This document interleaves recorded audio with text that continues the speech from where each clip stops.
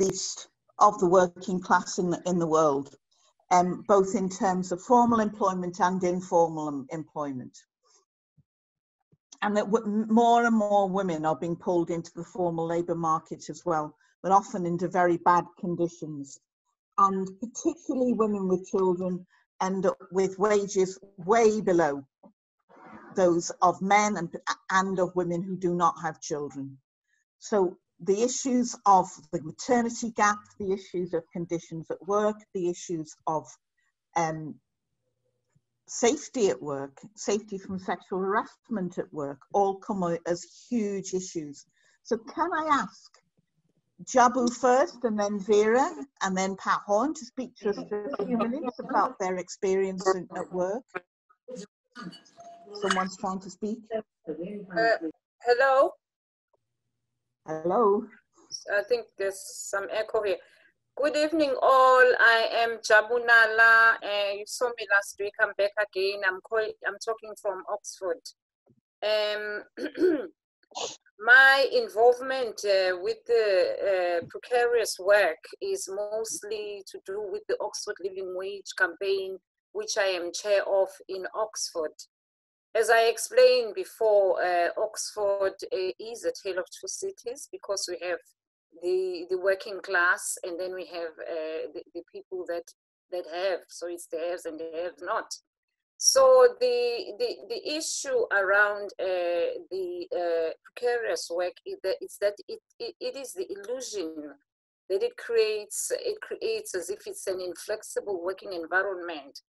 But what it does the opposite.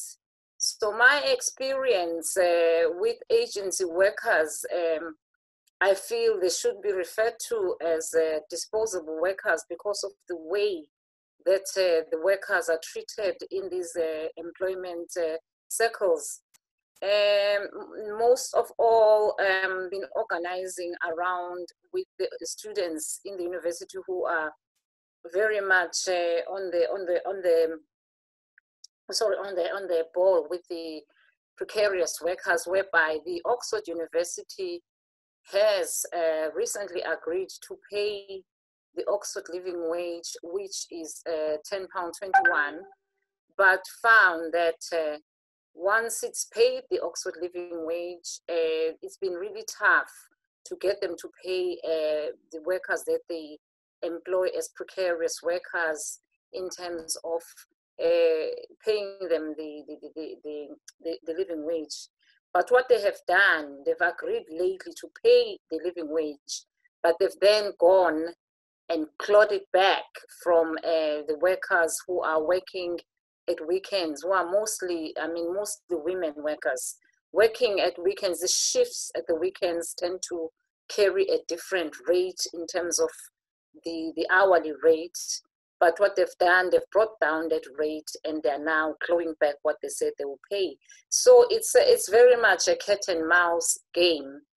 But more than anything, the experiences that are coming across from a lot of women and a lot of people that are working for the agencies around Oxford or around Oxfordshire is that the precarious nature of their working environments and conditions are pretty much very much loose and not taken care of. There is no filtering gap in terms of sick pay and holiday pay.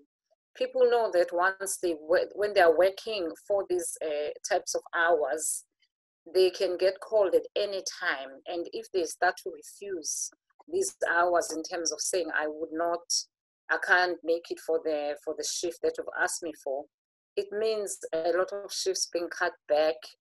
But if they do carry on doing this shift, there is no security in terms of being looked after if there were accidents at work. Women in the front line, especially those that have been working as COVID. I actually went with Rukasa as well as an agency worker, where those workers were called COVID workers, and they were doing almost 12-hour shifts. This one was mostly brought around COVID because of the situation of COVID. So a lot of the homeless people that were around Oxford were put in different different hotels, such as Travel Lodge, such as lots of university empty buildings. But the situation is once these workers are brought in, they are not on the same similar stratification as workers that are contracted to work. But for those that are working, what I found with the Travel Lodge workers who are employed by Travel Lodge, they were brought in, they are now working for reduced wages, and at the same time they've increased their workload, where workers are working as not just reception workers, but they are cleaning, they are also doing bar work, they are also cleaning the hotel rooms, all for the same rate. So the rate of exploitation has just increased, and this is not just for those workers. This is prevalent to shop workers, is prevalent to care workers. All of this really inflexible type of demands on these workers, and yet there's an illusion that is created that these workers are working as somehow flexible workers. They can choose when to work, they can come in when they like. But the reality of it, they are the most exploited because they don't get allowances for sick pay. They don't get any allowances for holiday pay. But it's not only that. There isn't much research in terms of data collection as far as these workers who are working in these conditions. So it's been quite an interesting time in terms of it's because they are dismissed as unskilled workers, but this economy now is not just prevalent towards those types of workers. It is now affecting even workers who are working as lecturers, who are working in university. Anybody that is deemed under these insecure types of contract is in danger of being in that unstable employment, and also there are a lot of redundancies being made, especially with shops where they've had long-term workers in contracts. They are giving them redundancies and then bringing in new staff to work on the former contracts for real low wages. So there's a real fight in terms of what is going on with insecure work. I've recently moved a motion through the Oxford Living Wage campaign to the Oxford City Council. The Oxford City Council endorses the Oxford Living Wage campaign. They support I mean, it goes up mostly around November. So they support us in terms of saying, yes, we will pay it, and they pay their employees the living wage. But at the same time, there's still that sort of gap in terms of understanding, especially the insecure workplaces, whereby the council themselves, within their contract, they are subcontracting such workers as third-party workers, which is quite quite. It's almost what I'll say a contradiction in terms of understanding the struggles that the workers are facing, and the relationship also with, say, Oxford University and the City Council. They try to kind of very much keep a really good working relationship with each other at the expense, I feel, of the workers that are exploited, because a lot of the things, as much as we are working with the council and they endorse the Oxford Living Wage, we do tend to not get told what has been decided. Like, for instance, there's quite a lot of talks between the Oxford University and the Oxford City Council, where we come and find out that certain decisions have been made, and we we haven't been told about those sort of decisions. So it's quite a lot of issues here in Oxford regarding the instability around workplaces. But more than anything, it's worrying. A lot of it is worrying because a lot of the insecure work is mostly delivered by immigrants. It's mostly affecting people from different countries. And I feel this is deliberately done by a lot of agencies to recruit from this pool, because they understand that a lot of people suffer from not understanding English. So it is easy to cheat them of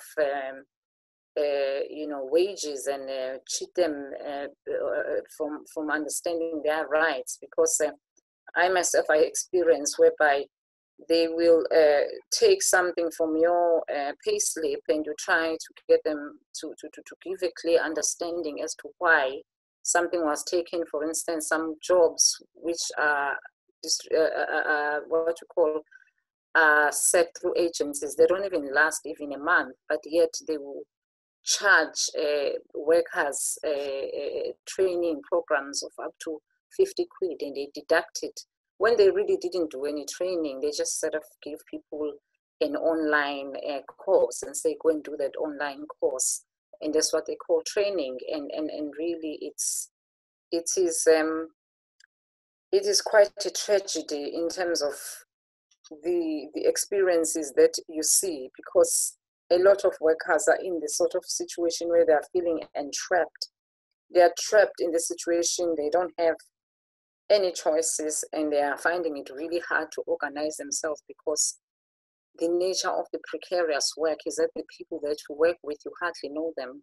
You see them, you don't see them. You see them, you don't see them. So it becomes, it's not so much, it's not a very good place to organize for unions in terms of collective resistance that can take place. And whereby, like for instance, we've got the CWU, which is the union that deals with the postal workers, which is quite a good, strong union in terms of collective bargaining and action.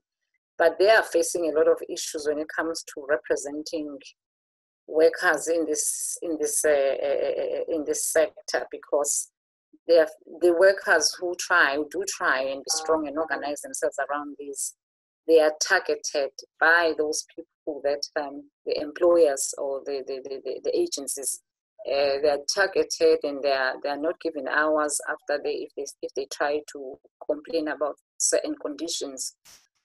And they are. Can I ask you to finish in a yes. Thank you. Thank you. I will finish.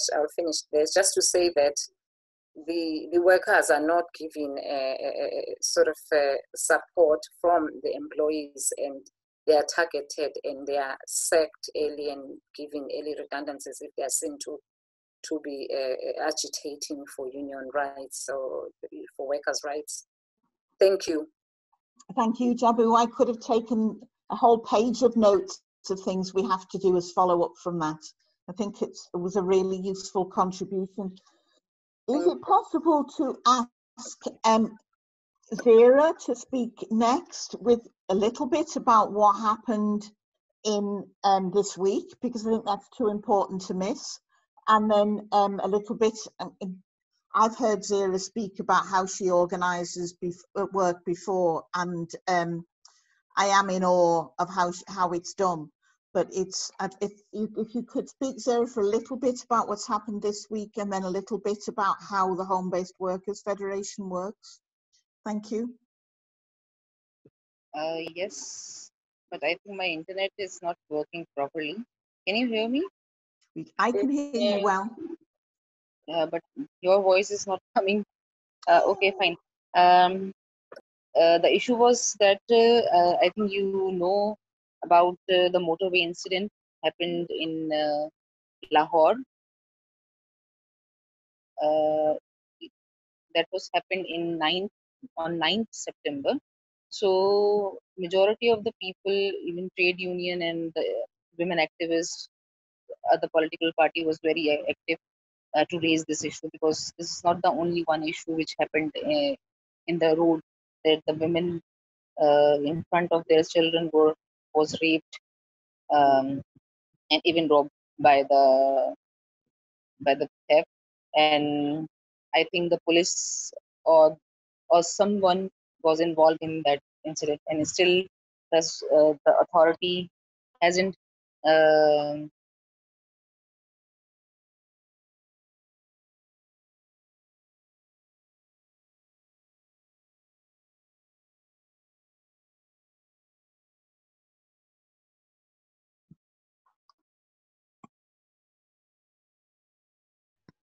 I've lost sound from Zara. Has everybody else? hello. Ah, great, you've come back. Good. So we have organized one demonstration against the violence against the women, even transgender. So when we organized that demo on 14th of September, one channel, the name of that channel is Bold, and on that channel they put my picture in one program, and then they have called one so-called writer, and he said he used very abusive language, vulgar language for us and for other women. So someone told me that we have to complain on PAMBRA. It's a Pakistan electronic medium where we can launch our complaint. So I have launched my complaint. I have filed the complaint, but there was no result, or I didn't get answer from those authorities. So that's why we have organized a demo 2 days before in front of press club, and I think we will go for the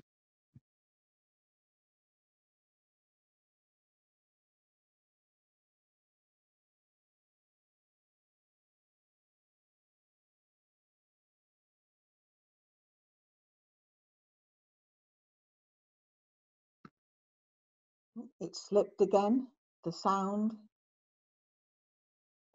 I know Zara's still there. Well, it says she's still here. Give it a minute to see, does it link up?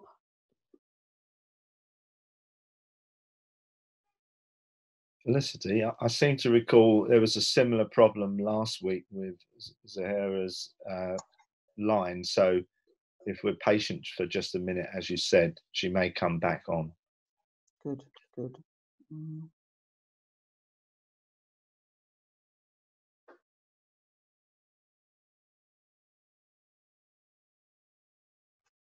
Yeah. Yeah, Pam's put on chat just now the details of the response to the rape in Lahore, and that's what Zara organised a demonstration against. And for organising that demonstration, she was then vilified in national press. Okay, Zara, are you back? hello. Great. Sorry, I think my net.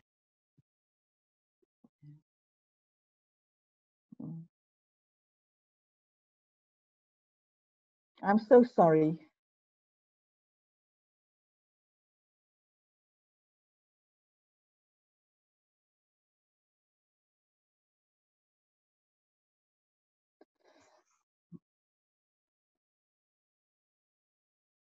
I think this illustrates again the fact that we have to have more than a Zoom meeting as a connection. We've got to have, we've got to have other things. We can do a video and show a video of someone speaking, as well as relying entirely on the connection, which is bad enough anywhere. And if you've got people not wanting you to speak as well, it's twice as hard. Hello. Hi, Vera. Sorry, I think my net is not working properly. So maybe should I write or email if again it's happened? If you could, Vera, we are hoping that we can set up a website just for this kind of discussion of how women are organising. and we can be as discreet as we like on that, with either giving proper names or not proper names. So if you send things to me, I will put that up so everyone can see it. And then maybe when we're, we have a chance, we can get a video of you talking as well that we can share. So thank you very much for trying today. If you can hear me, can you still hear me a bit? Hello. Oh, hello. Hang on. Yes, Felicity, what you are saying? Could you hear that I said, could you send me something in email and I will share it? Yes, I will write it. Or do you have WhatsApp on your phone? Could we get a better signal on WhatsApp?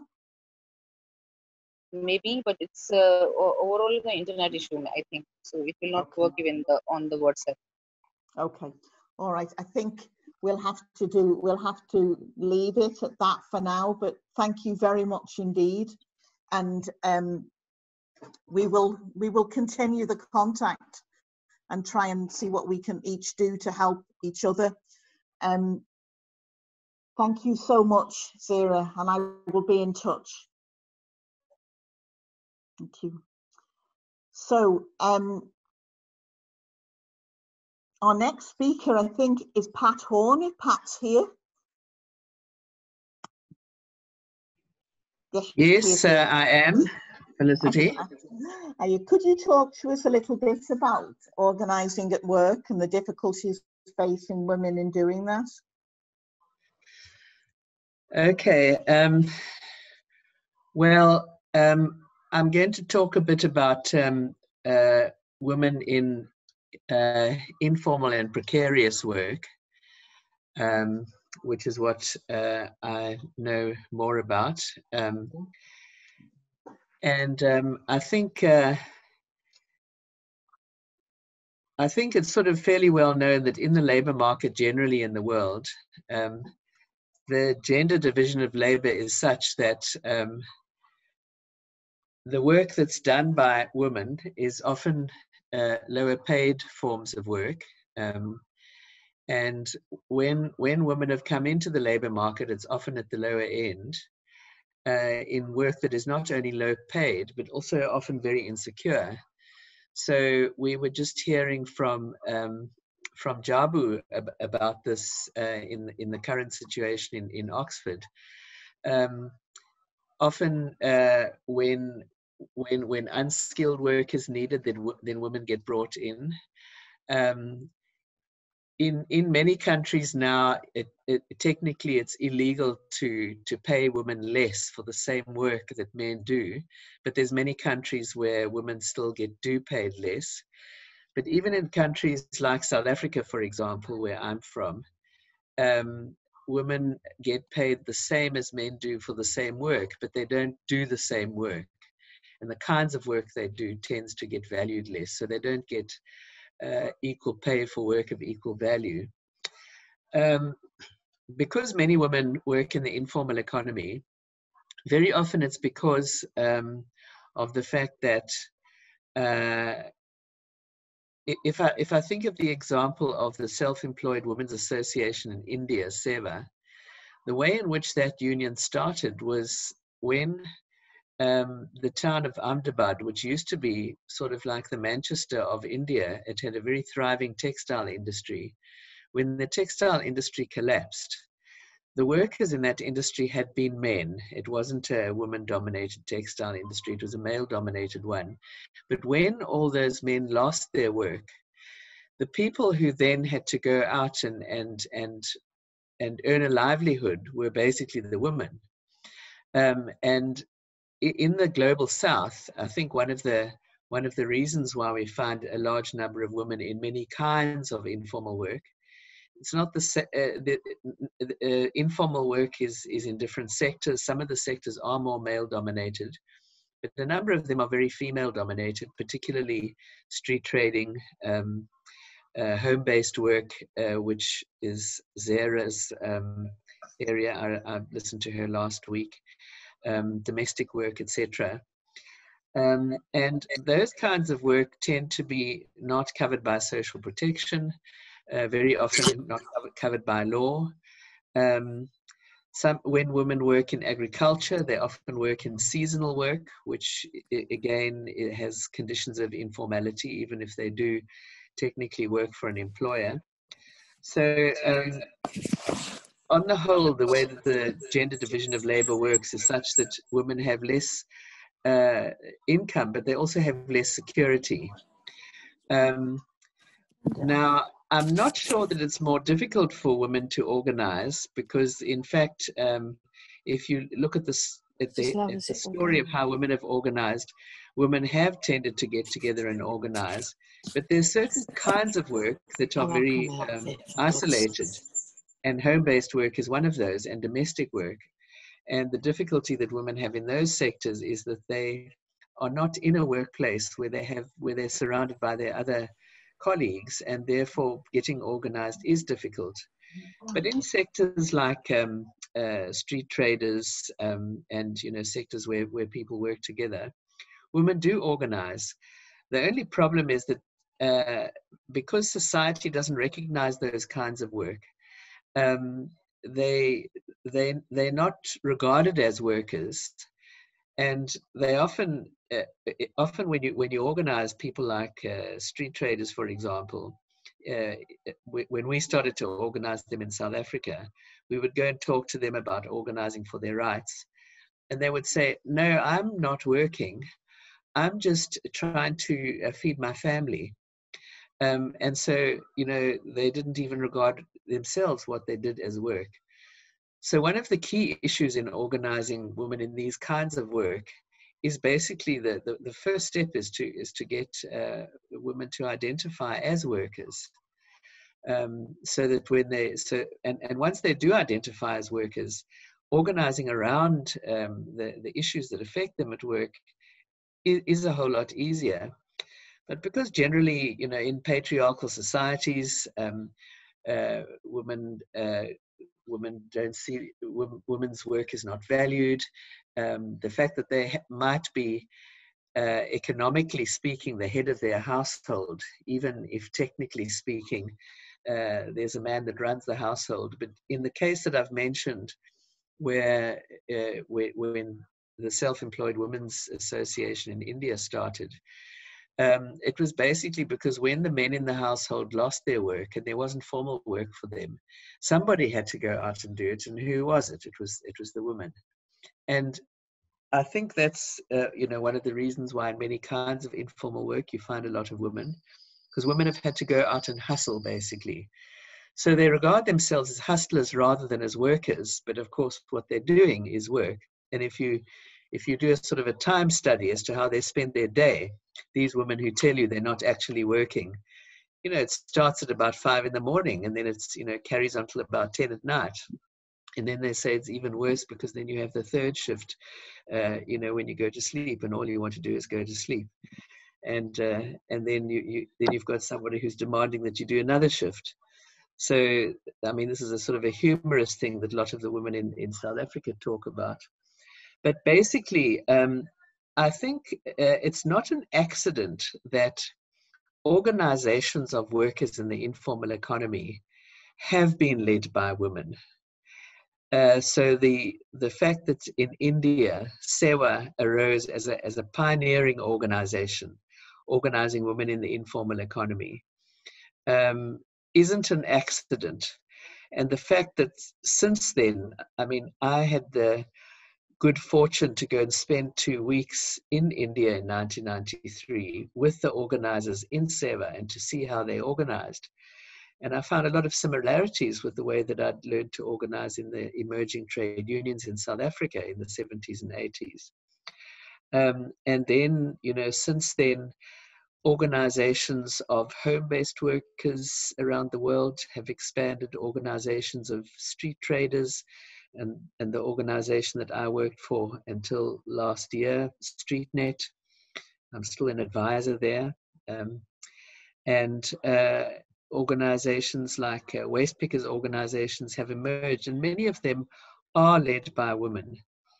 And that isn't an accident. It's basically because women workers do tend to get organized, even though they organize against great odds, where they're being exploited, undermined, not respected as workers. The dignity of the work they do is not respected. But there are increasing movements of organizations in the informal economy. So there's an international domestic workers federation. There's an international street vendors organization called StreetNet. There isn't an international home-based workers organization, but there are regional ones. There's HomeNet South Asia, HomeNet Southeast Asia. There's a move afoot to get these regional organizations together into a international organization sometime later this year. That's being organized by the organization called WeGo, Women in Informal Employment, Globalizing and Organizing, which is a technical organization which provides technical support to organizations in the informal economy. So basically, I could say a lot about that, but maybe I'll sort of leave it there. That it's worth following up on the organizations that do exist. There's now been, since the 90s when I started to do this kind of work, there has been an increased recognition of the organizations in the informal economy by the trade union movement. It was when SEVA first started in India, they met a lot of opposition from the Indian trade union movement. Eventually, they were recognized and allowed to register as a trade union in India, and eventually they were accepted as a member of the International Confederation of Free Trade Unions, and later I took the International Confederation of the International Trade Unions Confederation. And more and more, I think because of the fact that the formal trade union movement is losing membership as the world of work changes, some of the members of the trade union movement have understood that it's necessary to extend their organizing to cover more non-traditional sectors of work, meaning the informal economy, seasonal work, precarious work of various types, contract work, what they call a triangular employment relationship, disguised employment relationships, etc. All of the things which are much harder to organize than the traditional trade union movement. But there's been some, over the last 30 years, there's certainly been much more recognition by the trade union movement of the need to expand into work in the informal economy for its own survival, if nothing else, apart from the fact that that's what trade unions are supposed to do. So, and I think the key issue, and one of the reasons why it's been hard for workers in the informal economy with their organizations to be accepted, is because they have got much more women-dominated organizations, not exclusively, but many more. And the formal trade union movement is very patriarchal, as we all know. Some of us have sat in trade union congresses and struggled to get more recognition for sort of stronger women structures in the unions. And it's taken a very long time because you always sit in male-dominated meetings and try to get those kinds of decisions through. So this is why organizations like SEVA and like StreetNet, from the word go, set themselves up as women-dominated organizations and have been much more able to have women-led organizations, build up strong women leadership in those sectors of the working class. Of course, with informal work in the global north, Europe and North America, a lot of the informal economy are migrants. I can see that you're mouthing something at me, Felicity. You probably asked me to wrap up. Yeah. Yes, please.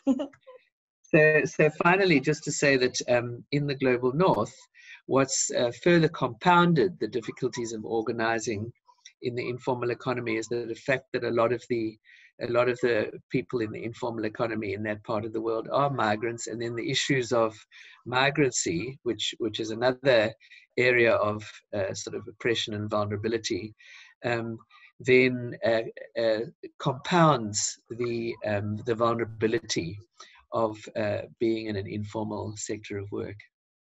Yeah. Okay.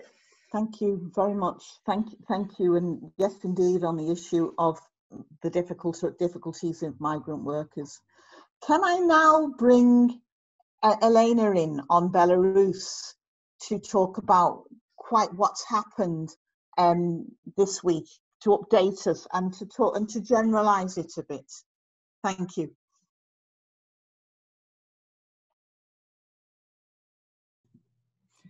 Hello, good evening, everyone. Yeah, thanks very much. I will try to give a quick update.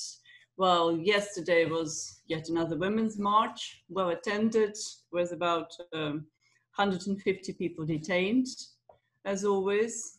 Today was everyone's march, which they called the March of 97%, and it was in the wind and driving rain, with lots of military vehicles to stop the protesters, with lots of people being picked off before the march, but they have a technique of arriving at the general places of gathering as in very, very small streams. So they just trickle in and pretend to just walk around. Even against that, the police employed the new tactic of just picking on individual people and searching their bags, checking if there is any flag, any slogan in there, and detaining them. Or trying to pull someone out of a crowd, pull someone out of a group or out of the human chain. So today, the latest information I've got is about 200 were detained. Unfortunately, none of the presenters that hoped to join us tonight were able to make it because they're still getting home from the march. They closed off the internet, the public transport was closed, so people are just making sure that all friends are there and safe and not detained, and trying to help those detained. And we also hoped to have Lisa Merliak, who was International Secretary of Belarus Independent Union, with us tonight, because she was detained. And then she had a hearing, and I just want to thank again all the international trade unions who very quickly rallied to defend Lisa, started sending messages of protest. I'm sure it helped in some way. Lisa got off with just a fine of equivalent of about 90 euros, and so many people kindly offered to pay that fine. And she said, no, don't, thank you, it's very kind. I'm not going to take that money first, I'm going to appeal, because obviously it's completely unjustified. And she's going to go ahead and do that. And she said that at the moment, financial donations straight to the trade union, not to the workers, could be almost a hindrance, because the authorities, of course, are accusing anyone who is doing anything of being completely puppeteered and controlled from the West and paid from the West. So it's a very tricky ground. But of course, people who are actual striking workers who live, one salary to the next and have lots of loans and responsibilities, it's very hard for them, and people are just running around to trying to help them in a targeted way. If someone knows a family with some needs, like a kid that needs getting ready for school or buying food for them, there are various accounts and ways to do that. So it's getting there, help is getting there. And again, we're all very grateful for all the solidarity and help, and all the friends that are watching Belarus internationally, seeing what's going on. Of course, one big surprise for all was there's a so-called self-inauguration of Lukashenko last week, which was responded to by, it's completely farcical, and lots of people did marches wearing like McDonald's or Burger King crowns in their heads, proclaiming themselves, the king of the whole universe, the father of dragons and what have you, mother of dragons. Basically it was a humorous response to a pretty ridiculous situation. But he is effectively now not legitimate, and today even Emmanuel Macron called upon him to step down, which was very good of him. And the only person who formally recognized him and congratulated him was the Turkmenistan head, who is, you know, another one of the dying breed of dictators, father of the Turkmen people, Turkmenbashi, as he is known. And even Putin didn't really formally congratulate him on the inauguration. I think that they're trying to wash their hands of Lukashenko because he is, as someone said, he becomes like a suitcase without a handle. You know, you have to do something with it. You know, you just extended him a loan, but you know he's not going to pay it back. All his orders are not legitimate because whoever comes next is not going to stand by them. And so that's the updates about what's going on at the moment. And I know that David asked me to say a few words about probably international solidarity and how it's organized at home and in the diaspora. Yeah. I can see nodding. Sorry, I'm a little short of words because I was muted. Look, that's fantastic. But maybe come in again, if you could, Elena, when we are talking about, you know, what to do next, because these are the urgent items we'd like to discuss. Is that possible? Yeah, sure. Yeah, and also I'm happy to answer any questions. Fantastic. I think, thank you very much. At this point, I'm going to open it to contributions for a short time before we go back to actual people presenting for us.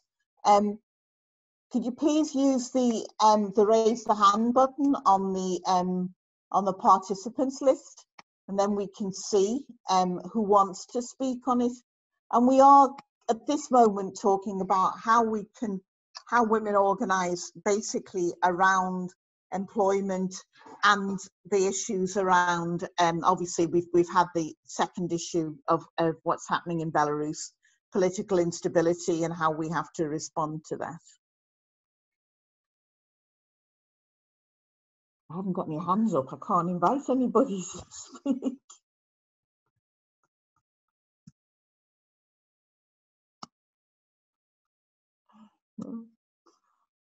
Okay. I have, I'm not quite sure why some of the comrades who were going to be here from Britain are not here. Literally, I was in touch about 10 minutes before the meeting started, and they were coming at that point. So presumably, there's been an emergency of some kind they've had to deal with.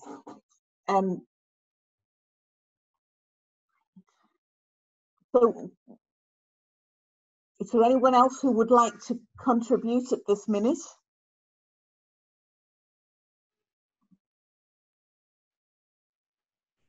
Is there anyone indicating? Vivian, would you like to come in?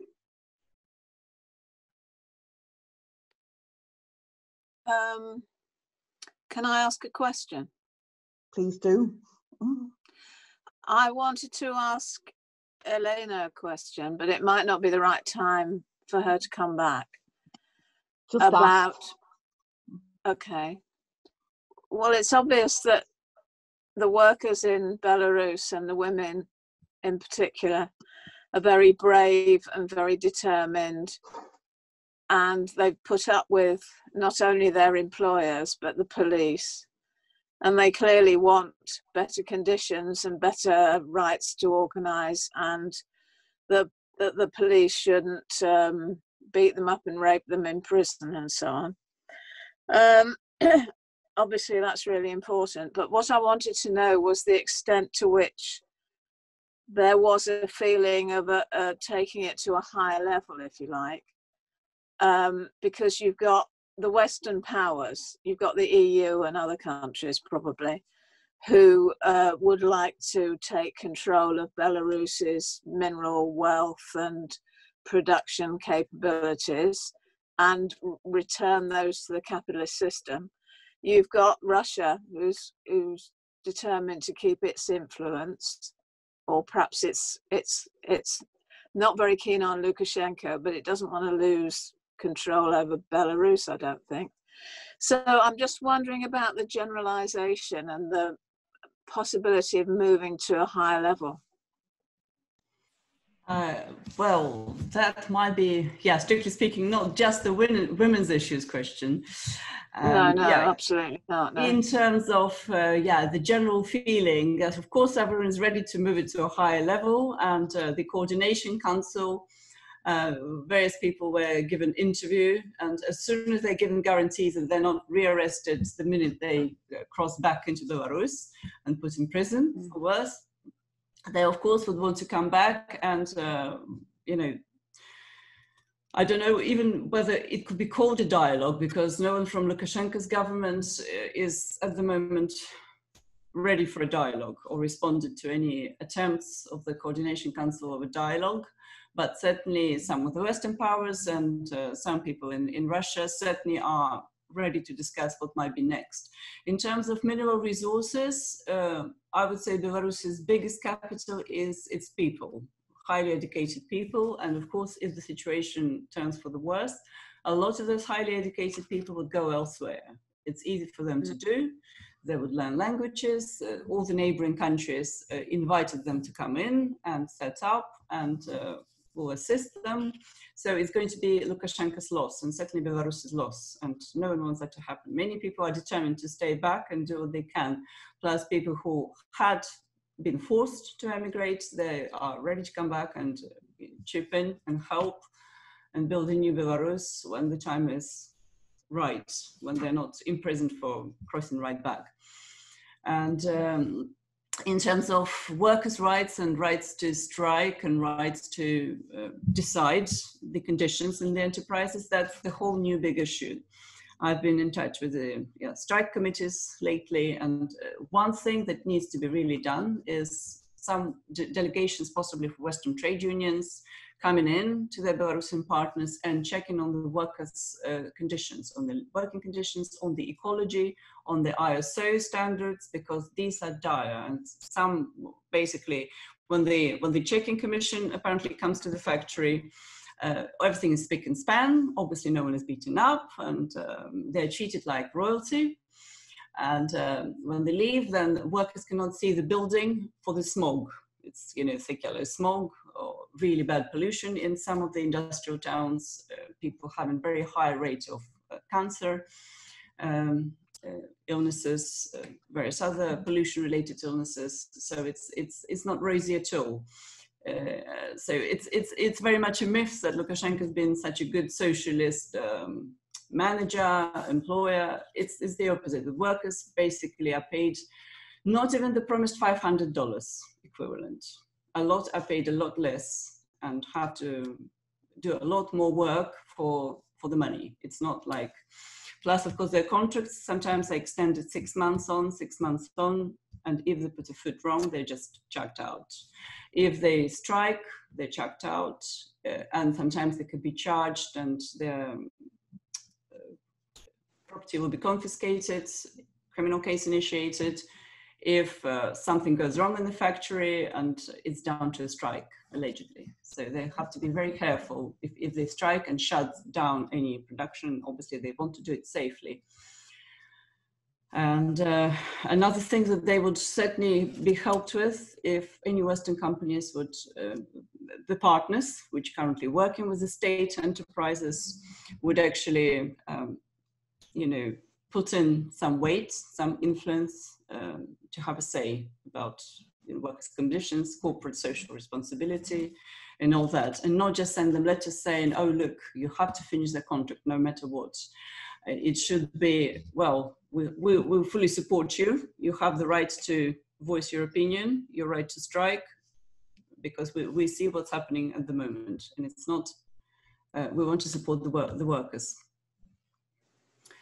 And yes, back to the taken to a higher level. Today I've had one interview where Pavel Latushka, he used to be a high-level diplomat in Lukashenko's system. Then he sided with the people, he resigned, and during the coordination council, so now he was forced to leave the country, and he spoke from abroad. And he said, now it's very much Svetlana Tikhanovskaya's big call. It's a very, very big call, because she is in a position that kind of life puts her in, and she rose to the occasion. She has to decide whether she needs to call upon people to, accept her as the president-elect, and then it has to be some inauguration of her, even though it might be not in Belarus but abroad. Or she has to, another plan, it has to be some way to hold the elections with help of everyone else. And then it will be another way for protesters, another plan as well. We don't know what the plan is and how it will turn out. But at the moment, obviously, as any revolutions, lots of ups and downs, lots of hope. Oh, I know that people that are taking time away from their families, from their jobs, from everything else they have, they want to build a fairer country. And it's going to be a properly fairer country with women's rights respected, with workers' rights respected, minorities' rights respected, and basically taking the best. If they're taking something from the West, it will be the best for, respecting human rights properly. And of course, the system of law, the supremacy of law. Okay, thank you very much indeed. Jimmy Kelly, his hand raised. Just while we have Elena handy, there's 3 questions I would like to ask, and one of them is a criticism that has often been labelled or levelled of the situation in Belarus is that the trade unions support Lukashenko. Now, this often comes from people who have loyalties or sympathies to the international communist parties. How valid is that statement, and how accurate is that statement? The second one is, with the question of the winter coming on, I understand that from October on, Belarus can be a very barren place and very difficult to work in the open. Is it possible to sustain marches and demonstrations past October and into the hard winter? And the third one then is, if weather is going to be a factor and it imposes a time limit on activity, is the issue of calling a general strike a practical one, a possible one, or a real one? Because from the opinion that I would have as an outsider is that the seizure of production by the workers is really the only way to bring this to a sudden and short end and push Lukashenko into the dustbin. So I'd leave you those 3 questions, Elena. Thank you. Can I bring David Henson in next? Yes, shall I reply to those 3 as quickly as I can? Elena, can we let David come in and then bring you back to answer all of them? Of course. Okay, I apologize because there seems to be a bit of a zigzag in the discussion, but Elena, fantastic report, thank you. I just wanted to focus in on 2 questions really. That is, the predicaments, the struggles of shack dwellers in South Africa, and the question of domestic violence. It's associated. And in a sense, I'm hoping to try and raise some issues which I know that Nomsa Sizani, herself would want to raise. Could I mention that in the past few days, I've just learned that Nomsa actually lost her son with police violence on a raid on a shack community where, she was in a place called Marion Hill. It's an old mission and just outside of Durban. And, women who are standing up, for their rights to housing at the moment are in a terrible predicament. And, I have sent messages to her of acknowledging, what she's been through. but you know, the struggles are quite immense. Her son was not the first to have died in fighting for housing rights in South Africa. And unfortunately, I have to say that the ruling party, the African National Congress, which calls itself a liberation movement, is not above assassinating the leadership of the Abashlali, the organization of the homeless, those who are putting up shacks. Now, these people are on the right in the center of you know, some communities. Wherever there's an opportunity to get some land, as in Durban, it's in the case, it's situated right to against the municipal dump. And I visited there often, and the stench is something to, you know, to have to breathe is an effort. The municipality sprays continuously into the air to try and dampen down the stench. But, you know, imagine bringing up a child under those circumstances. And yet there's an extraordinary strength in Abashlali and these communities. They're highly organized, and they are active in pressing their case with the municipality and nationally, and have the perspective of seeing a mass civic movement, a mass movement of poor and working people in South Africa to be able to claim their rights and to be able to have a life. So I just wanted to mention that. I think what I'd like to do in the future is to do an interview with Nomsa Sazani. She's a marvelous speaker. If you consider she's not sure from day to day how she's living or where she's staying, and yet she's, you know, been able to act as a spokesperson, you know, for such a magnificent movement. A movement now lasted more than 10 years. It's going nowhere. It's knocking on the door all the time and demanding rights, the rights which were promised when the ANC came to power and have been denied every day since. So, you know, the message that we'd like to pass on to Abashlali and to those who are struggling in South Africa, particularly the informal sector, women who are on the streets that Pat has mentioned, and those who are struggling to maintain their homes, is that there's international solidarity, and we're putting their demands, their concerns on the agenda. Thank you. Thank you, David. And I'm sorry, I am aware that we're jumping around in terms of topics, but I'll take Dave Buxton next, and then I'll bring Elena back. Dave? Okay, I want to address the first issue that was under discussion, which is women at work and trade unions. And I'm coming to the view that we have to carefully analyze the role of the, let's call it the traditional trade union federations, and whether they're fit for purpose. And I would argue that they're, in many ways, they're not, and that's why membership continues to dwindle away. And you know, they can be very bureaucratic. Any activists, many activists within some unions in Great Britain become victims of the union themselves, as I was, and it sort of creates a lot of demoralization with the activists, not only the one that's been victimized, but those around who see that the union attacks the best organizers, if you like. So I think we have to look outside of the traditional forms. I'm not dismissing them. I think that they're there. They have to be democratized. But for example, I've only found out in the last few months about the independent workers of Great Britain who are trying to organize Deliveroo couriers, for example, City Sprint couriers, and also trying to work around the issue of congestion charge and minicab workers in London, which of course there are tens of thousands of these in London. So they're trying to organize people who you could say are precarious, good examples. And the other union is called United Voices of the World.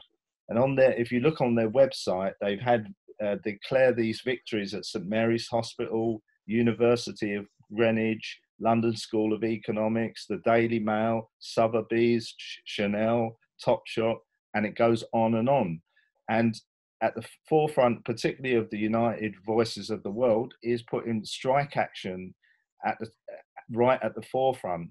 And I think I've also read about, no, I watched a video of this union organizer in America, Jane McElvey, who in around 2003 in one of the states in America where the level of union organization was really, really low, they managed to organize union membership in 4 hospitals, and that was through using the power of strike action. Now, the point I want to make about strike action being at the fore, I read also that that unions in, let's say, in the latter decades have turned to this idea of social dialogue as the means of making, protecting workers and getting some change.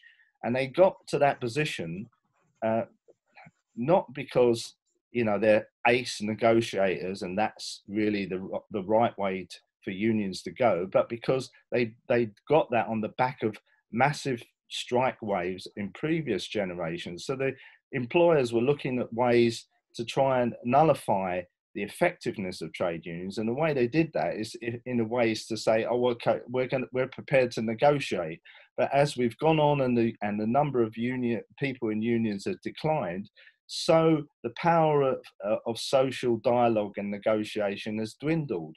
So I think we need to analyze what's going wrong with the unions, have a really strong argument about the existing ways of organizing. And I think some of the unions in Britain, for example, I know the Bakers Union have, we're trying to organize in small bakers, well, large chains, but in small bakers and other small outfits where there's a large preponderance of women workers. And the other last part I'll mention is that I think we also tie that to community struggles, because where we're losing, let's call it the social wage, which is services that the unions have often campaigned for, where we're losing that and people are struggling against a loss of services, we should be saying, not only do we fight within the workplace, but we should be organising the community as well. And a good example of that is the privatisation of schools and academies. So in the area where I am, there was a really powerful campaign which stopped schools from academising, and there were parents, really big picket lines of parents and strikers within the schools. So I think it's a brilliant example to show the way forward, but I think we need to be more open-minded about how unions work. If they're not doing the job they should be doing, then look into other unions that could be more effective in winning rights for workers, particularly precarious and women workers. Thank you. Thank you very much, Dave. Can we now go back to, sorry, I've had a message saying, can we invite Myra to speak about uprising in Ecuador? Yes, of course we can. But can I ask Elena just to answer the question she was asked, and then we can move on to Myra? Yes. Elena, sorry, I really do apologise that this is bitty, but it's the name of the game, I think, of where we are at the moment. Thank you, Felicity. Yes, I'll be as flexible as I can be. And yeah, try to do my bit for the team as well. Yeah, so first question from Jimmy was whether trade unions really do support Lukashenko. Well, we did have some independent trade union reps at one of our meetings a few weeks ago. And I'm still in touch with them and all the strike committees. Well, there is one. Hello.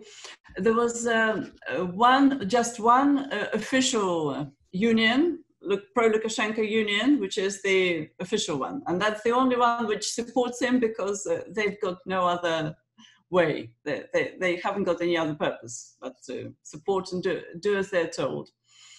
However, if you look at their websites, they've got maybe about 20 likes of what they post. And have a look at the independent trade union website. You can see how much is of the actual real life workers' communication in Belarus, how much they interact with their colleagues from outside Belarus, similar trade unions.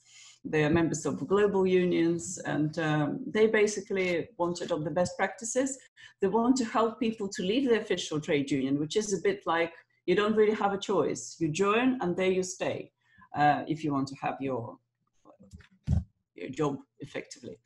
It's not really their choice, and they're trying to make it easy for people to leave and take a risk and join the independent trade union, where they will be writing the script for the actual workers union. And yeah, those guys, they certainly will be able to, happy to comment or to reply to this properly. So yes, that's a myth, because that's an official trade union, and they purposely, that official trade union, another thing I was told, that they purposely were squeezing out all the most activist workers from their jobs, from their work. Really, all they need is someone very obedient. So the second question was the bad weather coming in. Well, today wasn't the best weather in Belarus. It was driving rain, it was very strong winds, and people walked about 10 miles in that weather, you know, going around the police, going around the tear gas, water cannons, to add to the natural rain. They still did come out. And they've got their big winter coats ready. And another thing I wanted to mention, that the protest is taken, is distributed form now, because after the marches and between the marches, everyone goes to their sleeping districts, everyone goes to where they live. All the high-rise dwellers, they all get together, they have events right there outside, they have free lectures about the history, the culture of Belarus, about what's going on. They drink tea, they bond, they get some solidarity, they help each other, find out who needs help. They really like one for all and all for one.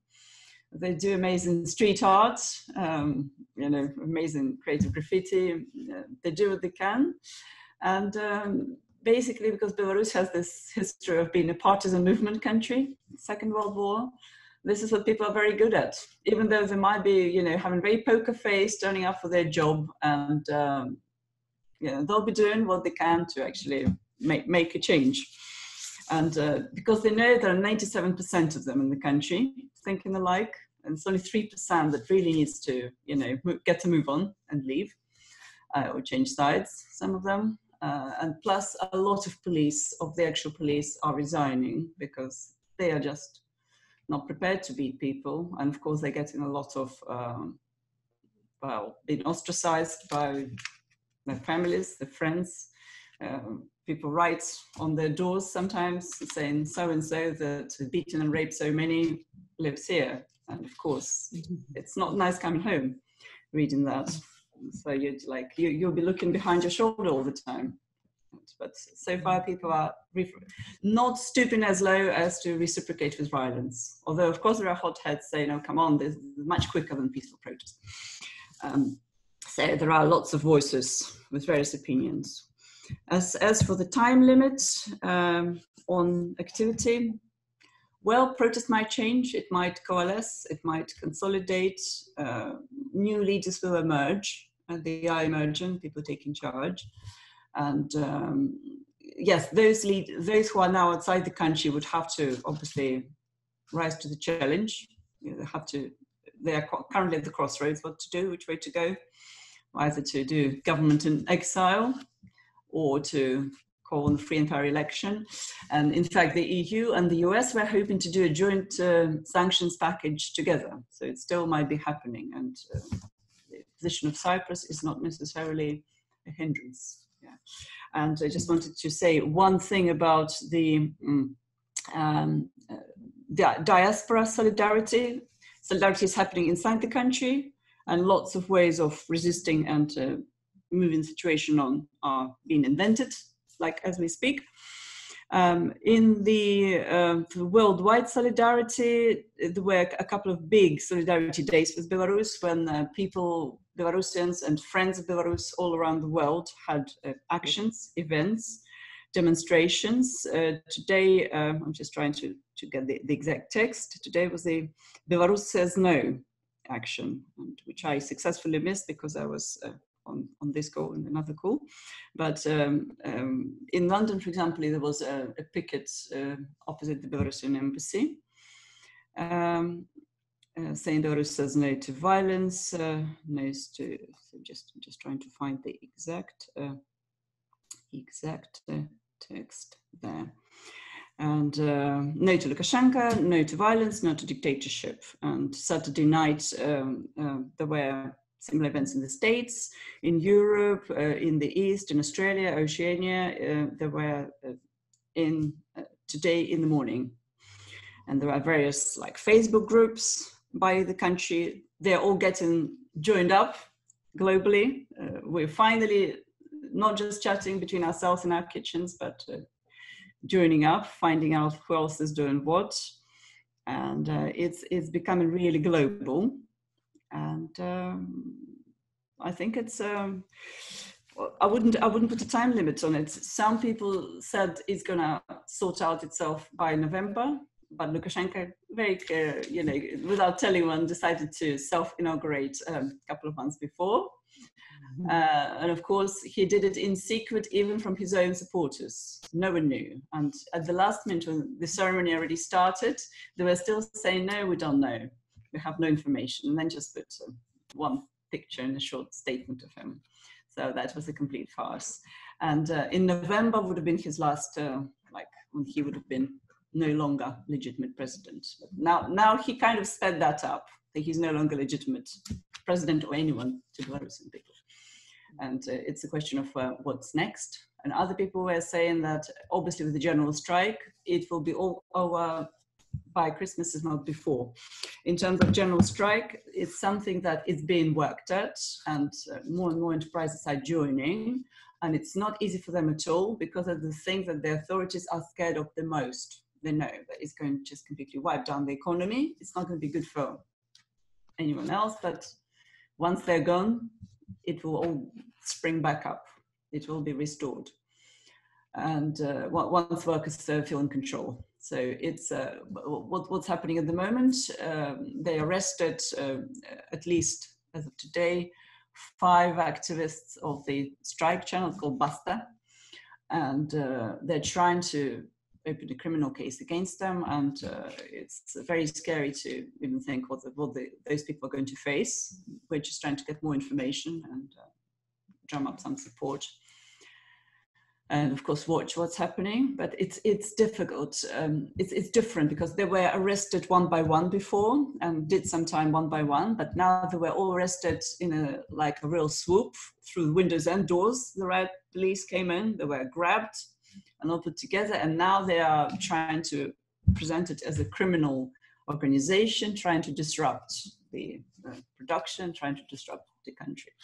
So certainly it's a real hunt for activists, of strikers, any hunt for anyone who is supporting or encouraging the strikes. And people are very aware, they're very careful, and they're still carrying on with all that happening. Okay, thank you very much indeed. Thank you. I have, sorry, I'm trying to take a note. There was a comment from Janet Owen, Driver, is it the surname, about what's going on in the States. Would you like to speak for a minute on that, Janice? Hi. Sure.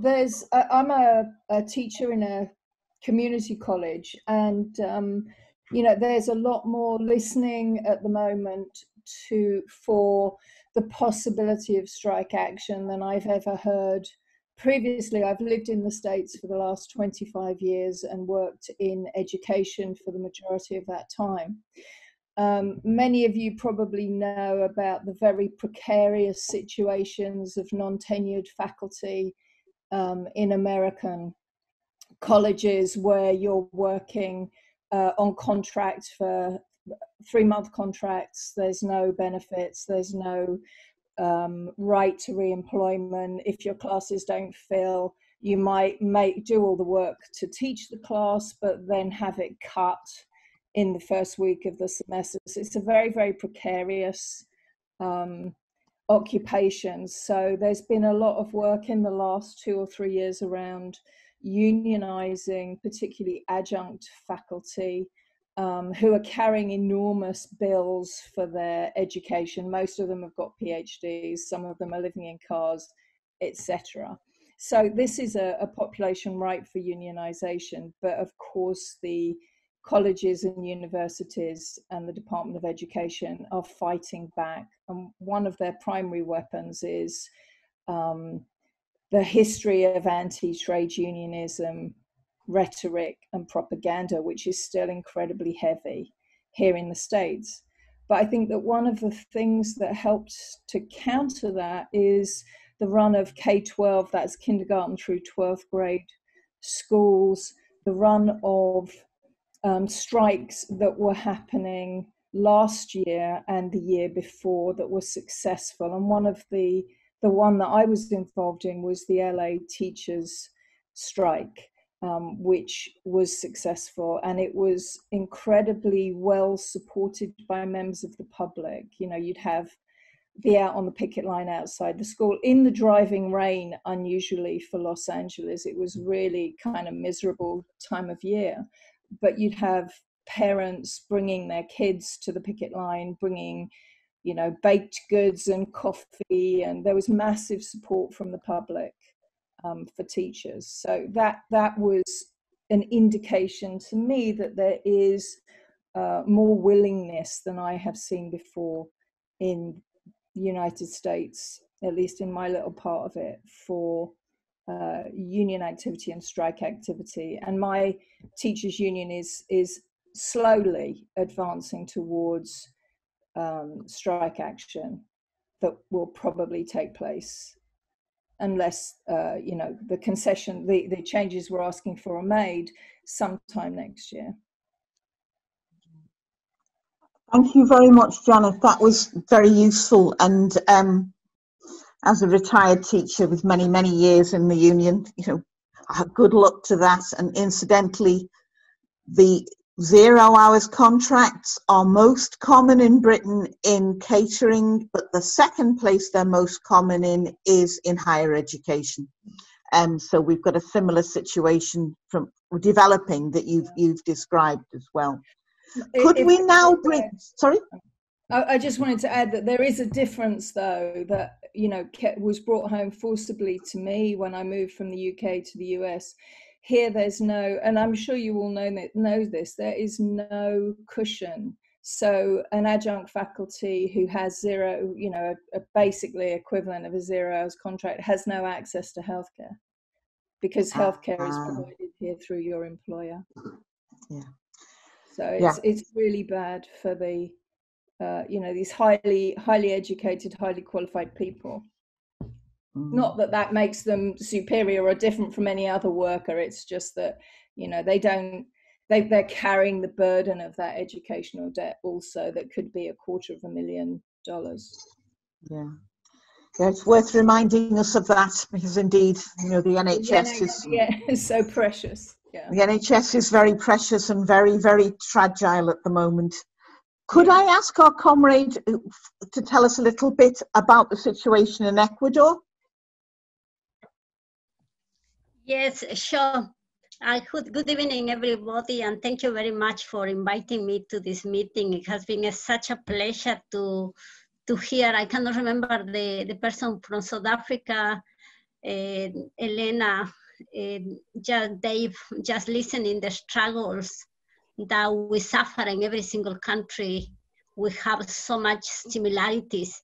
In Ecuador, basically, you know, being such a fragile country where, unfortunately, possibly for me, it's very hard to say about this, but as many of you might be aware, the International Monetary Fund, the World Bank, are organizations of the United States who actually implement economic policies in our poor countries, therefore living in a massive poverty and desperations, giving money to corrupt government, because you know, the more you read the evidence and you reach to these conclusions. In Ecuador, we actually have a corrupt government who was stealing the resources are still stealing the resources, and yet the International Monetary Fund has given them the money. This government has the cheek to reduce to the richest people of the country of 4.6 million just on interest, and he gets from the International Monetary Fund 4.2 million. Obviously, to summarize, he got more money than that, but just for you to put into context what is actually happening, you know. And we have a big monster behind us.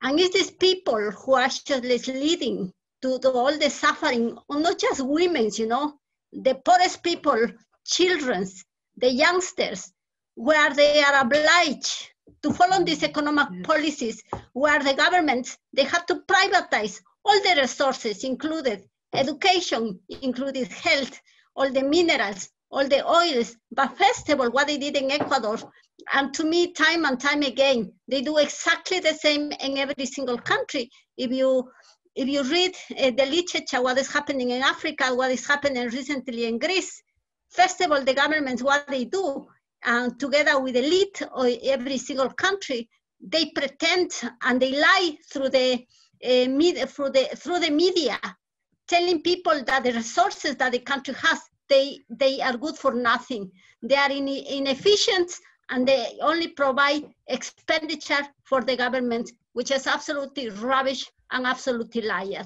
All of this is leaving millions of people, because I cannot say even thousands, we could say billions of people worldwide, and so much suffering. In Ecuador at the moment, we have a corrupt government, a thief government, because it's stealing everything. They have among the people in the government, they have shared all the resources in Ecuador together with the international organizations, giving the names by the International Monetary Fund, and unfortunately. We are in a struggle since last October. We've been in the streets. Last October, we have several people who were killed by this government. Thousands of people were imprisoned. Hundreds of people were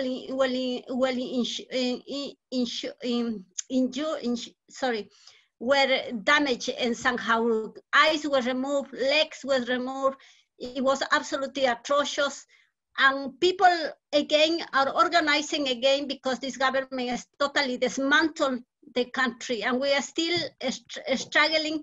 I am quite active with my comrades in New Ham, but at the moment I've been very active trying to defend the right in Ecuador, trying to meet with different people and organize people, writing letters to our MPs, writing here to the United Nations to defend our nation. You know, I don't know when we're going to stop the International Monetary Fund, but it's the International Monetary Fund and the World Bank that is the big issue and is the big problem.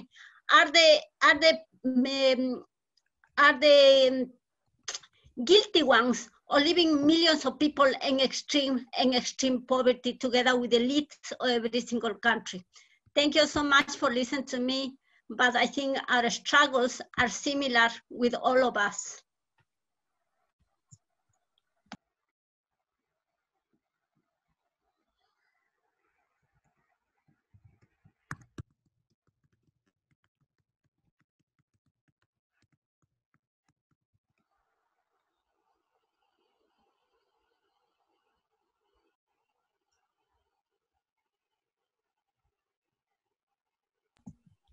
Felicit, your microphone is off.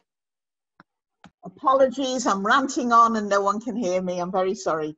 Thank you very much, Myra. Please do keep in touch and make sure that, you know, we are told when you need things raising, when there are campaign points around Ecuador that we can help with. I think that is really, really important. And in Britain, we're seeing public services completely wrecked. And, well, not completely wrecked, but severely damaged. And we do recognise that the people who saw this happen first were countries in the global south, where the IMF and the World Bank insisted on restructuring, maybe 10 years before they did it to the West. But the damage in Britain is we're well aware that we have to take the lessons from what happened to you and how we fight back. Is there anyone else who's at this moment wants to come into this part of the discussion? I can't see any raised hands on my participants list. Leslie, did you want to come in? Yes, please, Leslie.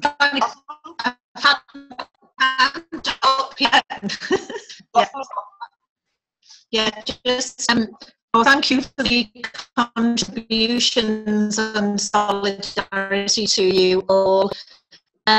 Just a couple of points. First of all, here the nurses have set up their own organisation, from the sort of Nurses Say No campaign to the refusal of the pay rise. They now have an organisation called Nurse United, which is a rank and file organisation that's being paid for out of their own donations, and it's very small, but it's got a wide reach, and they've been self-organising, and now they've got the GNM and Unite in words at any rate to support 15% pay rise. RCN are saying something like 12%. Unison are saying 2,500 flat rate. Other circumstances, flat rate pay rise is not a bad thing because it raises everybody, but obviously when you've had a pay cut for 10 years, 2,500 doesn't amount to very much. And one of the things that they've been doing is they have a batch Wednesday where they all wear the 15% pay rise batch on a Wednesday and go into work and try and have a discussion with their colleagues or in the cafe or the canteen or wherever going in hospital to talk to people. And they've been going around leaflets in their own hospitals, putting up posters. So, that's an example of mainly women, and it's mainly student nurses and younger women, not exclusively, trying to self-organise and, as I said last week, knock on the door of their trade unions or kick the door in some cases.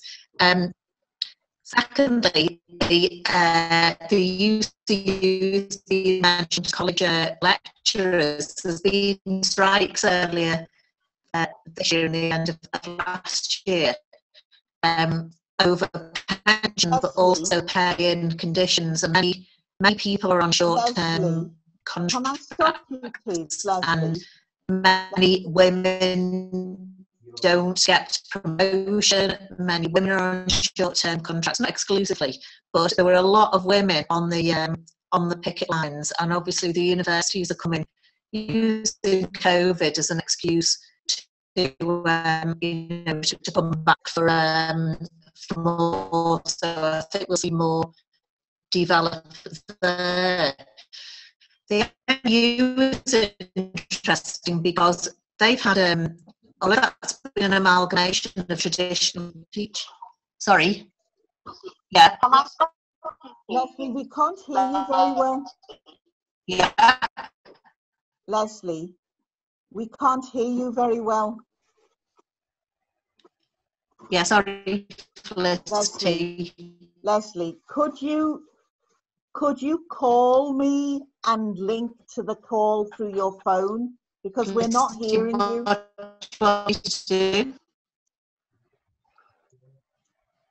No, she's not on the video unless she's not got video. Yeah, we can hear about one word in 3, Leslie. Could you call me and I'll link you to the phone, link you to the meeting by the phone?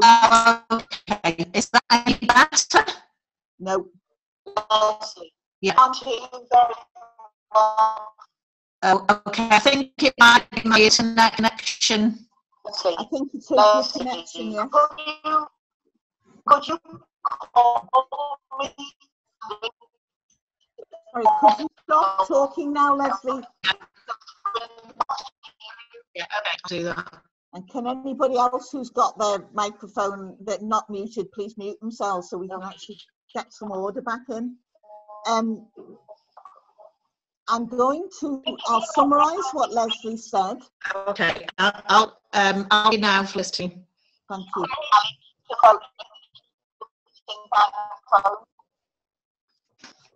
Yes, I will do, yeah. Right, okay. So if you switch off, Leslie, I will put you on the phone through to this. Okay, right. Okay, carry on, Leslie, using the phone. I'm not talking. No.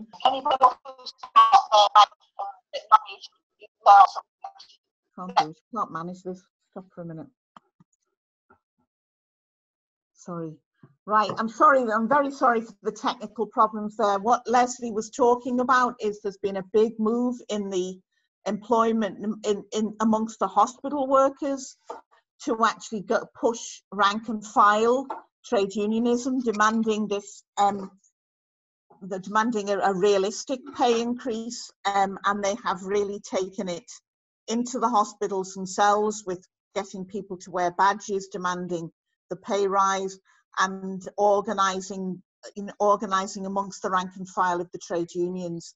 And it's been, you know, very young nurses in the forefront of this, either people who are student nurses or those who are very recently qualified, and obviously being nurses, predominantly women in that struggle. And Leslie also mentioned the issue of the UCU strikes that have taken place and the level of organisation, and how many people have joined the unions, the teaching unions and the education unions, during the lockdown period and the struggles around the virus. Can people hear me properly? Yeah, okay, that's fine. There was a message from someone saying go to a different room, but I wish I could do, but if it wasn't aimed at me, that's fine. Right, is there anybody else who wants to come in at this point? I want to move on, certainly by 8:45 to what we do next, the next steps. Is there anyone who would like to come in at this point? David, your hand is up. Is it intentionally still up, Dave Henson? Look, I've spoken. I'd like to come in towards the end to see how we continue, but let me not say anything more now. Okay, thank you. Right, I want to move then to the concluding section of the meeting. I do apologise. The comrades from the domestic violence issues have sent apologies. There are urgent matters that they've had to deal with. And we will have to come back to that section at another meeting.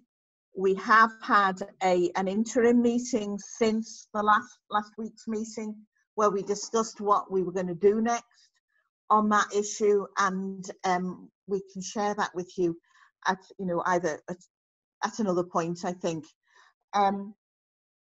And obviously the issue of housing, which is crucial, has not yet been discussed, but I think the whole housing issue is something that we could devote a whole meeting to, especially with the issue in Britain of evictions and the situation in the States with the mass unemployment leading possibly to yet another round of evictions there. And what we have described from the shack dwellers and the issues around housing in many other countries. So can I now move on? And I want to ask people to talk about how do we pull this together? You know, I think using Zoom format, but other formats as well to develop the links technically, and what the purposes of the links would be. So can I ask for contributions on that point, including from David if he wants to come in at this point, but from the women comrades especially.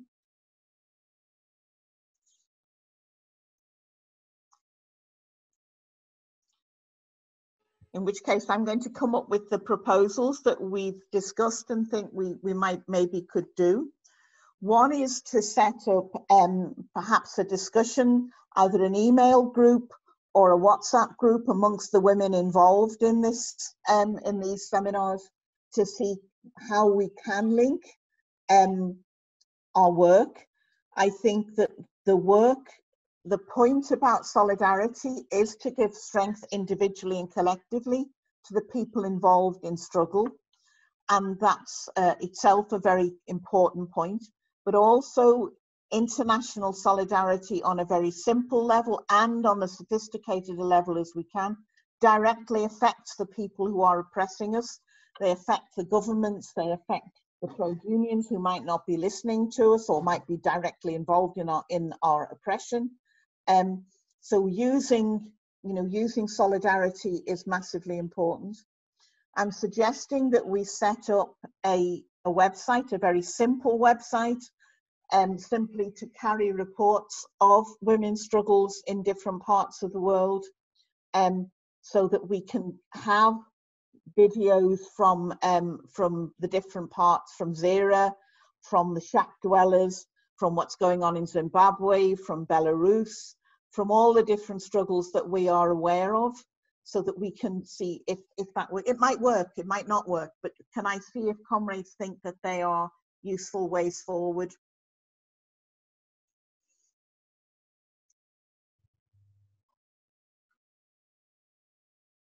Pam, what do you think? I'm throwing it at people now.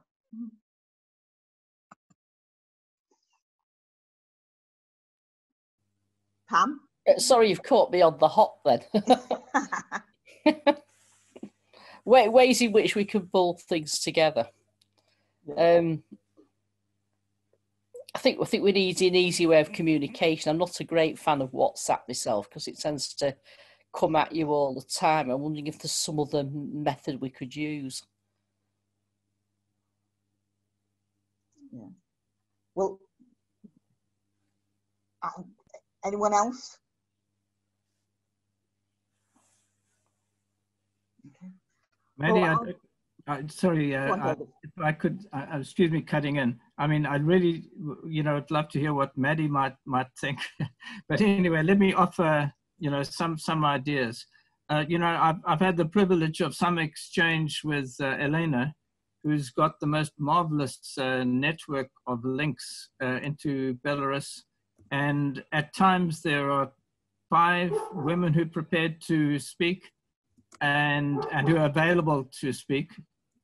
Excuse our visitor in the background, you might hear a dog. And at other times, maybe 10 or even 15.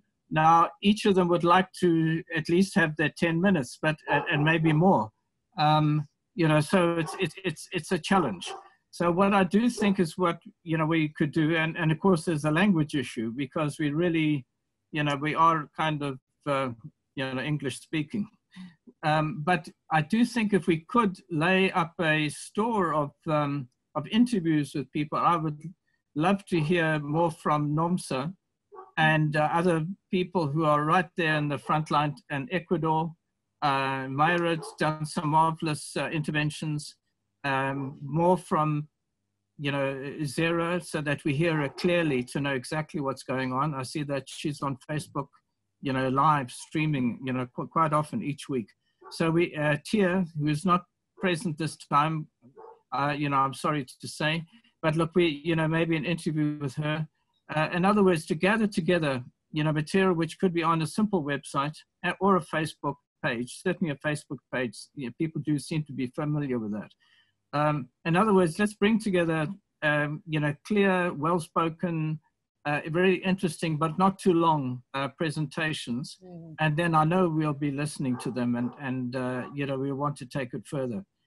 Let me just leave it at that and say that, let's also schedule a talk, another convening of a discussion, maybe in a month's time, to see where we are. In between, there's the work in Belarus. There's the work that we'd like to see in relation to you know, the women who are imprisoned, detained in Zimbabwe. Anyway, there's so many things which are coming up, but we want to continue our strong streams, like the work, a marvelous work, which I'd like to thank the comrades for in relation to Belarus. It's having some effect, and then let's see how we can bring it all together and then discuss again, maybe in a month's time.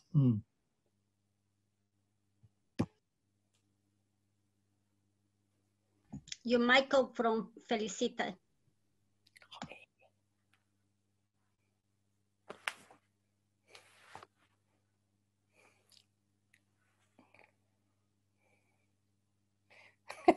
Felicity, turn your mic on.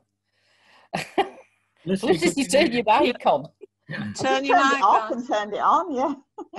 Right, sorry, comrades. So is there any other contributions from anybody on these issues? Are we thinking we should meet to discuss this more often? Because obviously we have lots of different subjects at the Sunday night meeting. Do you think we need a separate group to follow this theme along, anybody? I mean, the traditional thing is a women's group, which I'm not particularly mad on, but that's a possibility, I suppose. I think it's essential. Yeah. If we're going to get anywhere, I think we really do need to have, you know, one that's devoted to the issues around women. You know, we're aware that women are a majority of trade unionists in the UK, but it doesn't mean that there aren't separate issues that women need to discuss. Well, that's what we should do then, yeah. David? Yeah, I just want to comment on the ideas. I agree with Pam that WhatsApp, I just find it very annoying, the amount of messages. You tend to get a lot of small little bitty bits of comment, and then people don't seem to make appropriate remarks on these groups. And the Facebook page, you can have the membership private, but many people use that. You can put lengthier articles on there, or you can put links to it, or you can have videos of actions that are ongoing, and you can then forward that via Facebook to many other Facebook users. So I think Facebook have sort of restricted sharing to large numbers of people. I think there's probably ways around it, and I agree that I was shocked by last week's meeting where I think it was Amy said 4 women were killed in 1 week in that area. I was absolutely shocked, and we need to be doing something. We need to at least publicize that this is going on, these sorts of things, and then it's even worse in other countries, as we've heard from Pakistan, for example. And we need, I agree, we have to have a specific presence about women in struggle, and then promote that. So I agree with the general ideas that we need to find other forms of publicizing these issues. Thank you. Right. Okay, comrades. So can I have then sort of permission from the group here? Wynne has a small amount of money in a bank account that I have, that we can pay £80 to set up a website on women's struggles. We'll dream up I'll talk to Jabu about getting a good name for it, and we'll get a WordPress thing set up this week, if that's acceptable to people. Can we have a general yes or no to that? Yeah. Okay, right, thank you. So that will be point 1.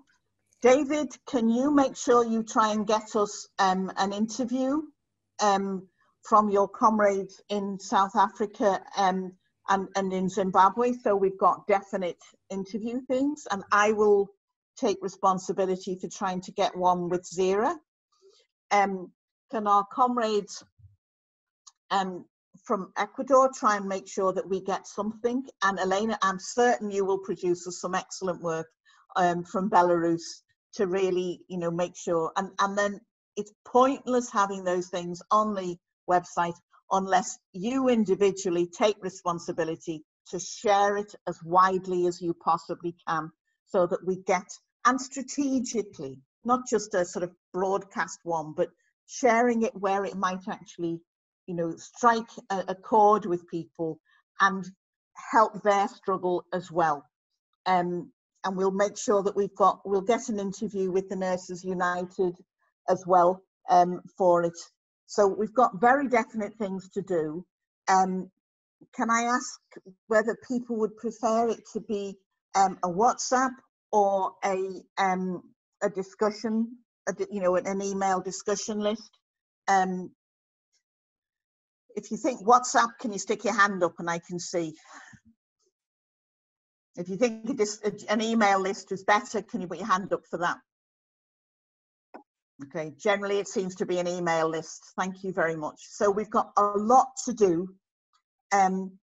David, I'm going to be reliant on you for emails to get the email list set up. And if you haven't sent an email to David, please send one. So he's got that. Pam? Just to say, Felicity, if you want me to help you with some stuff, I'd quite happy to work along with you to get this created, yeah. So yes, please. Together, I think it's brilliant. So we've got to set a meeting up as well, aren't we now? So yeah. So okay. I think that will be really, really good. Thank you very much indeed. And Trish, I'm going to call on you as well for some help. We need all the help we can get. Right. Thank you. Right, comrades. We're coming towards the end of the meeting. Roger, did you want to say anything in this last couple of minutes? Just, we are working on on a meeting next week. Just please, just watch your inboxes and you'll get information. I just want to say also how exhilarated I am by how well this work is going. Well, thank you very much to everyone. Is there anyone here who wants to say something that anyone else needs to know? Any struggle you want to share in the last couple of minutes that we've got?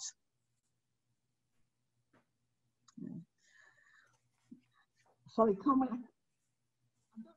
I don't know the name, but please speak.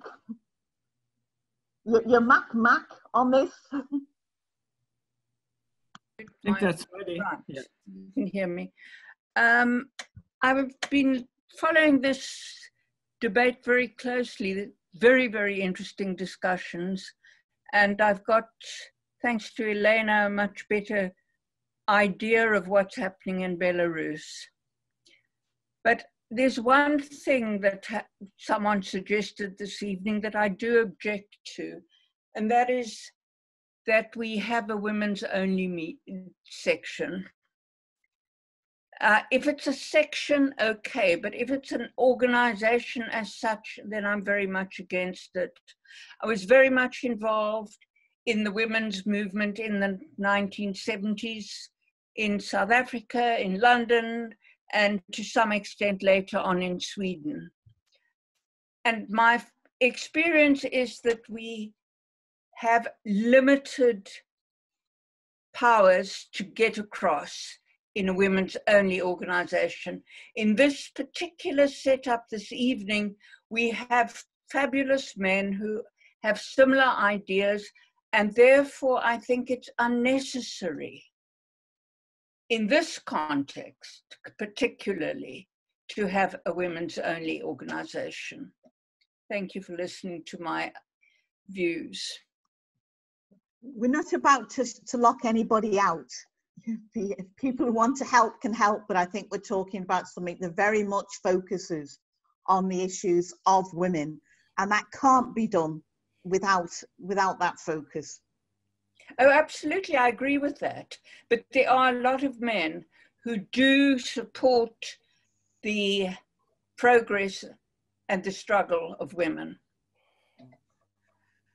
Sadly, many that don't. But right. Thank you very much. Oh, Pam, you wanted to say something. Go on. Yes. Oh, you're saying goodbye. No, I'm not saying goodbye. I just wanted to say, I mean, no discredit to the men who are all fantastic, but I have noticed there's a tendency to be a lot more the men than women involved in this sort of thing. So, I mean, I'm not a great fan of women's organisations anyway, like Mac. Well, sorry, I know you're not called Mac. I can't remember what your name is. But I think actually it could be quite useful, really, because we definitely are a bit thin on the ground at times, I think. I don't know where everybody else thinks that. Yeah. Well, we have had, you know, in Spain, the year before last, we had a women's strike that went into millions of people, and the men did the jobs that women do at home unpaid on the day of that strike. There was a role for the men in that position, but we can't, unless the women themselves are organized. You know, the classic is the rising of the women is the rising of the class. And if you go right back to the foundation of trade unions, the unskilled trade unions in this country, the people who started that were the women in the match factories, and the person who still, the GMB still have a commemorative sort of competition each year for Eleanor Marx, who founded the GMB. So let's, you know, unless we organise the women, the class will not rise. And you know, we haven't really gone into why we're here in that sense, but we are for the fundamental transformation of society, for the ending of capitalism and for the ending of patriarchy. And doing that requires the mass mobilization of women. Now, we're not going to mobilize en masse by having a simple website and a simple discussion group, but we'll certainly help along the way in doing that and make sure that our efforts aren't dissipated and that we do pull more people in together. So thank you very much, comrades. I think I'm going to leave it at that point. It's been a very interesting meeting, and thank you to Elena, especially to our comrades from Ecuador, from the comrades and from Jabu, and to all the people who've made such a good contribution to this meeting. Thank you very much. Thank you. Sono i confini, rosse bandiere, o proletari alla riscossa, bandiera rossa trionferà.